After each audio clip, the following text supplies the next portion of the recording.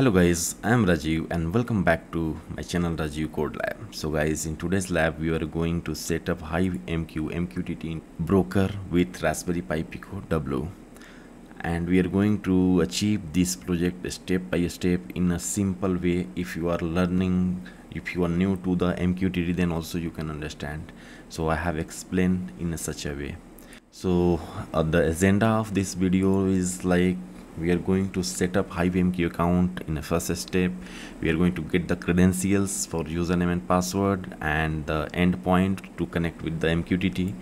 Next, we are going to write the code for connecting the Pi Pico W with the HiveMQ. And in the last step, we are going to read the temperature sensor value, and we are going to publish the temperature sensor value in every 2 seconds, and we are going to read the same on the HiveMQ portal. So let's get started, guys.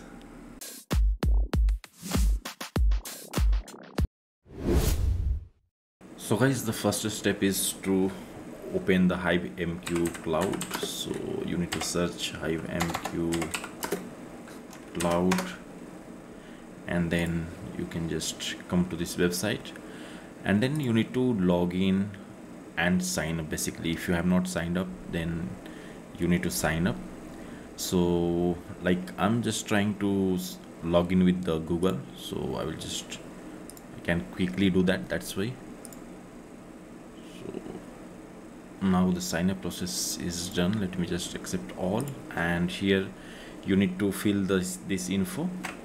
So RajivCodeLab, and what all option we have. Okay, software engineer, company, I'm just adding as self. Let's close this, continue. Okay, and okay, let's create the cluster. Okay, we are going to use the free one, so let's click on this. Perfect. Like, we are ready to go. I mean, you can see how quickly everything is ready. So let's click on this, and so basically this is the MQTT URL, guys, which we are going to use. Okay, so this is fine. Now we need to create the user, basically, so that the same user, we can provide username and password while connecting from the Raspberry Pi Pico W. So guys, you need to come to the access management and create the username and password. Okay, so I'm just creating for RajivCodeLab. So I'm just giving Rajiv and @ then this 1 2 3. Now it's accepting. That's fine. So is basically the password, you need to make some strong password, not the easy one. That's why it's okay. So let me just copy this, else I will forget. And so guys, let's say if you are creating this user, so what all permission you want to give. Okay, so for us, like, let's assign public and subscribe both. Okay, because the same we are going to use. So let's create that. Okay, perfect. And just let's test this. Okay, so username we had RajivCodeLab, and password I just copied. So yeah, Rajiv. Okay, perfect. Let's try to connect. Perfect. So here, if you see the client is connected, then we are good to go. Okay, so let's come to the Thorny and try to integrate the HiveMQ with the Raspberry Pi Pico W. And guys, to work with MQTT, you need to install a package which is umqtt.simple. And if you have not watched the previous videos, guys, please do watch, because that is really a prerequisite. So let's come here and manage package, and here we need to write umqtt.simple. So you can see MQTT.simple. So you just need to click this and install. Okay, perfect. Now let's start the coding for that. So first I'm going to import network. So guys, if you have followed the previous videos, then I was not using SSL like while connecting to the local Mosquito, but in case of the HiveMQ you need to have the SSL. Okay, so let's go ahead and define variable for MQTT Broker, and okay, then MQTT user equals to, here I'm just adding RajivCodeLab, okay, and MQTT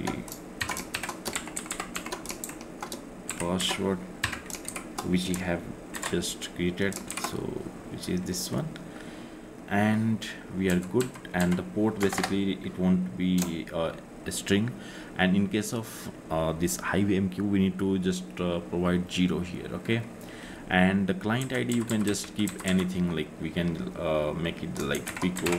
Okay, so that's not required. And now let's come to the portal and grab this broker and URL. Okay, so we need to come here and let's copy this. Okay, perfect. Now let's start with the first connecting our Raspberry Pi Pico W with the Wi-Fi. Okay, so let's write the code for that. Let me just add the comment. So now let me just quickly finish this, and here username and password. Okay, it is connected, time.sleep. So in every 1 second, like we just try if it's not connected. Okay, perfect. Now let's try, okay, whether I mean till here everything is fine or not. Okay, so I'm just saving this as okay .py. Okay, so now let me just run this. Okay, perfect, we are connected to the internet. So this part we have not yet started. Okay, so now we'll move on the basically MQTT part. Okay, let me just pull down this so that you can see the code. So let's first define the topic. Okay, pub. I'm just adding pub because we are going to publish. Okay, so the pub, the name I'm giving like basically the topic name I'm giving like a topic and temp. So this one you can give anything, there is no restriction on that. Okay, so now let's create the context for the SSL, and then the context dot verify mode equals to, we are not going to use any certificate, so there is a set none, we'll do that. Okay, that's fine. Now guys, we are going to basically write the part for the MQTT client. Okay, so that's the interesting part. Let's create this equals to MQTT client. We have imported already.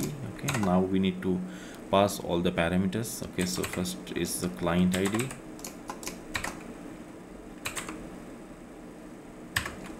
to MQTT client ID, then server, then let me just add enter here, so that user equals to now MQTT user equals MQTT password, and at the end we are going to use SSL equals context. Okay, this is perfectly fine. Now let's see MQTT client dot connect. Okay, now let me just print whether it's connected or not. Now let's see.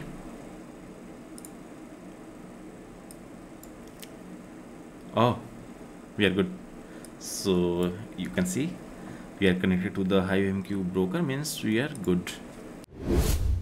Basically guys, we need to read the temperatures sensor value which is coming in built with the Raspberry Pi Pico W. So you might have seen in my most of the videos, basically I use the same. I don't use external DHT sensor because that's not required. Okay, that's coming by default. So let's write the code, okay, for that. So let me just define the function read temp and machine.adc, and it's coming with the pin number 4. So conversion factor, okay, we pull down. Okay, now we are going to get the temperature. So equals 7 to 1. So guys, this is I mean a standard formula. Okay, you can get anywhere. That's fine. Now return temperature. Okay, perfect.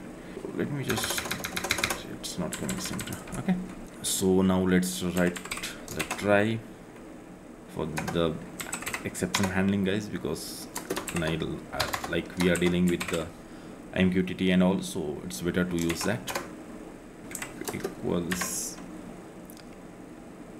read temp. Okay, now let's try to publish the message guys. So MQTT client dot publish, and here we are going to use the topic which we have just created. Okay, and temperature, and let's print a message like okay, and here I can just log the temperature also. So whatever I mean we are getting the same, we can see in the log. Okay, so that's fine. Okay, now let's publish this in every 2 seconds guys. Okay, and like if you can increase also, like you can publish in every 5 seconds, it's up to you. So for testing, let's do it. Now let's finish this try part. So accept, disconnected. Okay, okay, now let's try to run this and see what's happening guys. And okay, okay, object of type float has no length. Okay, so that's the error we are getting at line number 49. So here, so what we can do is, let me just try to convert in the temp str equals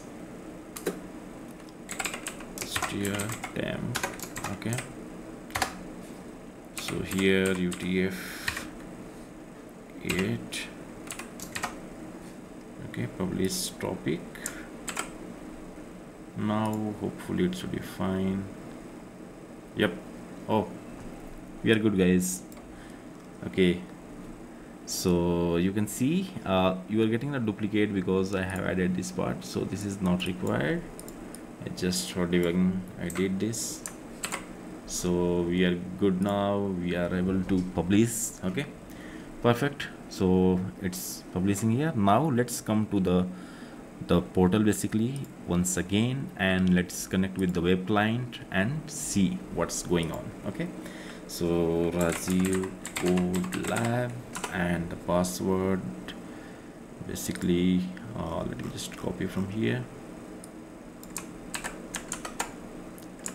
Okay, now connect. And guys, here let's say if you want to basically subscribe for all the topics, then you can just do the hash and subscribe. So whatever topic you are using for the client, okay, everything would be, everything you can see here. Okay, so let me just show you that also. So I have subscribed for everything. Now we can see here, right, temperature is coming in every 2 seconds. Okay, even it's coming as the same, but yeah, definitely let me just put hand. Okay, maybe it will change.